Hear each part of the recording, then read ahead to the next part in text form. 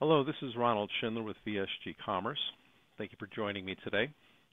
And I'm going to talk a little bit about VSG Commerce and then get into the demonstration that we built using Oracle Commerce Cloud. First, VSG Commerce is a provider of digital commerce and content solutions. We've been around now for over 12 years, and we break our team into really 4 different groups. The first is a digital group.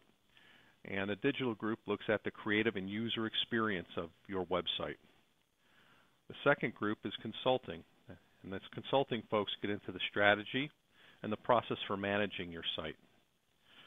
The third team is our implementation arm, and that really gets into the development of the different widgets and also the integration to the other systems you're going to require as you do your implementation. And lastly, we have our managed services group, which is post-production support, where we'll monitor and support your actual site and provide staff augmentation as needed. All throughout this, we provide a complete list of best practices. So let's go ahead now and let's transition over and look at VSG Health, which is the demonstration environment that VSG has put together on Oracle Commerce Cloud.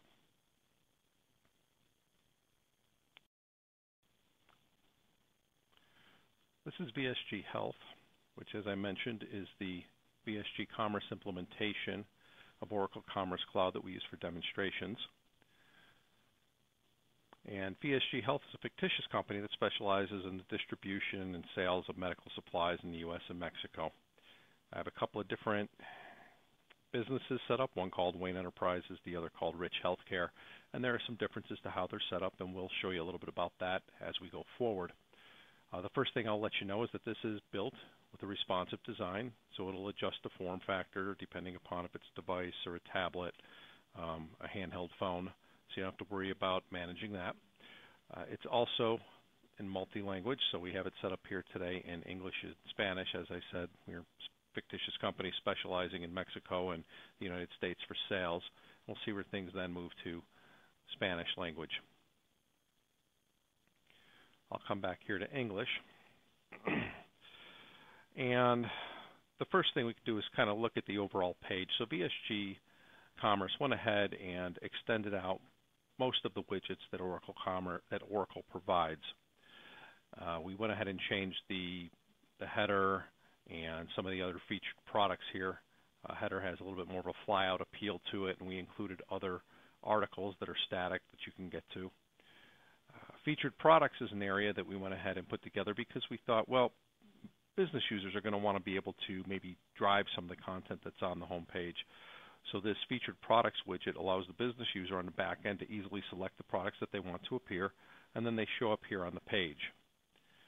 We did the same thing for VSG Health News. We knew that companies not only need products on their website, but they also need standard content.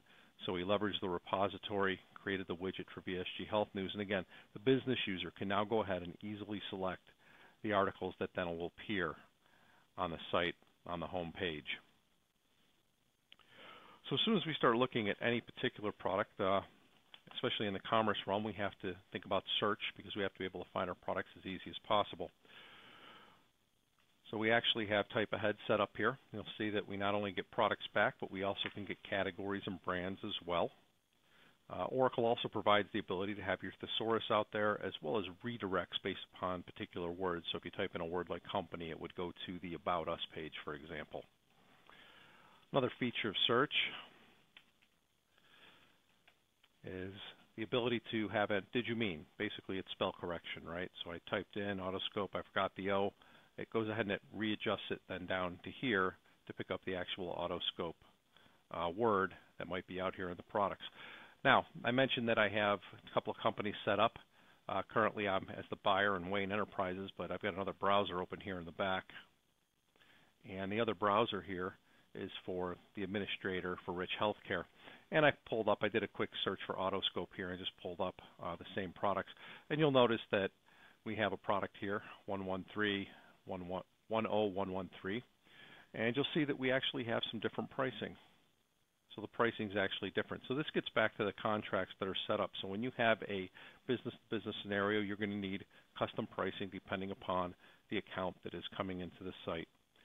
And here, again, Wayne Enterprises gets 10% off the list, and Rich Healthcare has actually just got standard pricing. You'll also notice that we have a different catalog. So here under products, you'll see we got like 3 different items here for Rich Healthcare. And if we take a look over here under Wayne Enterprises, we'll see we have the full selection of the catalog. So they're getting product discount and the full catalog. They're a reseller. The other one's just basically a customer, and nobody's ever negotiated pricing for them. So that's a little bit about how the search can work. Now, one of the things we always want to do, though, when we're in a commerce site is how do we buy stuff quickly? Because that's the most important thing, especially in B2B. People want to get in, they want to get out. So we created a quick search or a quick order widget. And what we can do now is we can allow customers to just type in their product and part numbers and just enter them in and add them to the cart and go. We also took another step forward, though. We said, well, what if they want to import something?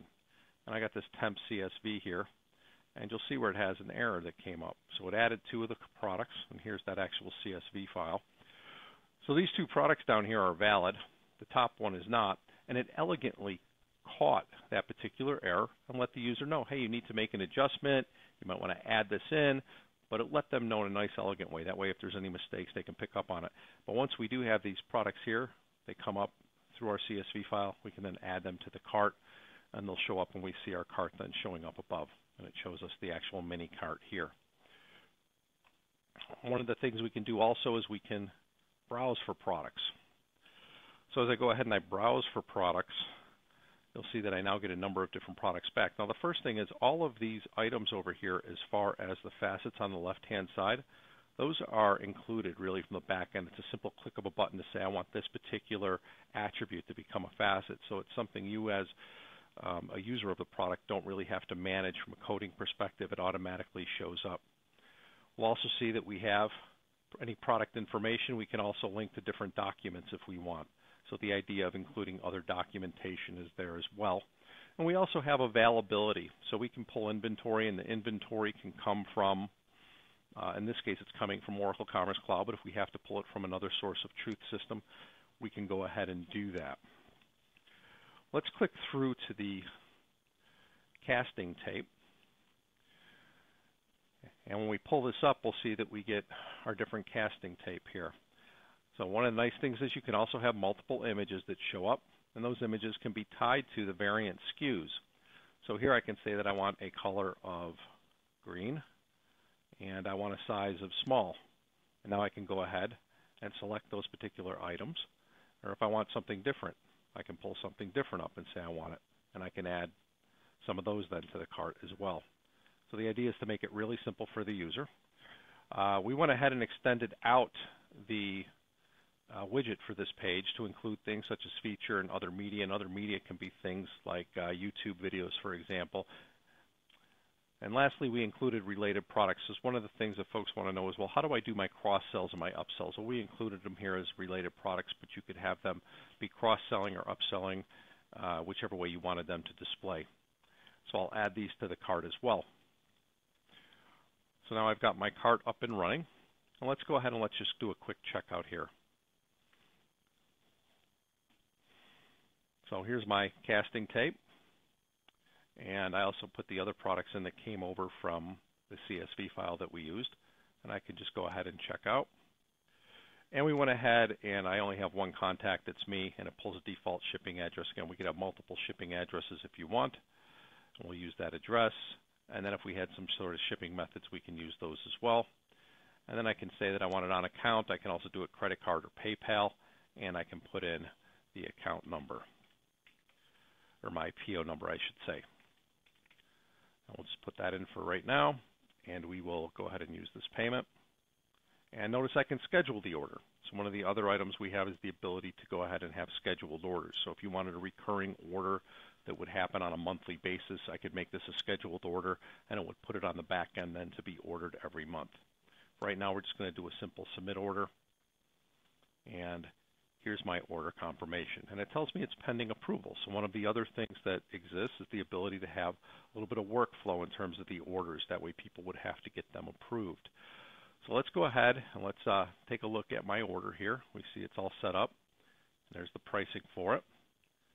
And if I take a look at my orders, it'll show me that this order is also back here under my orders, and it's scheduled pending approval. They're all pending approval, as a matter of fact. But we'll look at the administrator here in a second, and let's go ahead and let's log out as the buyer, and then we will go ahead and we will log in as the administrator and look at some of the administrative functions of the site.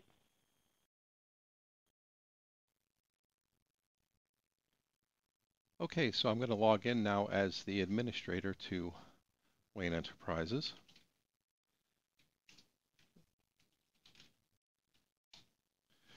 When I come in, you'll notice it's the same look and feel as a regular buyer would have, but I do have a little bit of a different access level here under the My Account. When I click under My Account, you'll see I have access to a number of different fields. We'll just go into the My Profile to start. So within My Profile, I can go ahead and set up, general information such as my password. I can also have my own address, my address book. I can also look at my personal orders, right? Things that I've ordered myself that are out there. We can take a look at any scheduled orders as well. So remember, when we went through the checkout process, we had the ability to say there's a particular order that we want to schedule it. This one here is scheduled to go out monthly, so it's going to recur on a monthly basis until I go ahead and suspend that particular order. If I have any quotes, I can do quotes. I also have project lists as well. So if I want to have, say, a new hospital opening or new facilities opening, I could have a series of different products that I could put into a list and then automatically go ahead and order those. They wouldn't necessarily be scheduled. They'd just be a group of products that we would need for a specific purpose.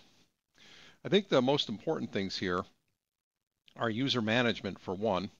So user management is where I, as the administrator, can control access to my site. So I can say that I want to have these folks in here and capable of buying. As Wayne Enterprises, these buyers here, this buyer, this administrator, and this other user are all buyers or all personnel under Wayne Enterprises, and I can control who, if I want to have somebody come in and work underneath the Wayne Enterprises account, I just click Create New, and I enter in the basic fields, and it goes out and allows me then to have a new user. So I just put in the first name, last name, email address, and then it'll go ahead and notify them. It'll send them an email where they can then log into the site with a temporary user, with a username and a temporary password, and then they would reset their password.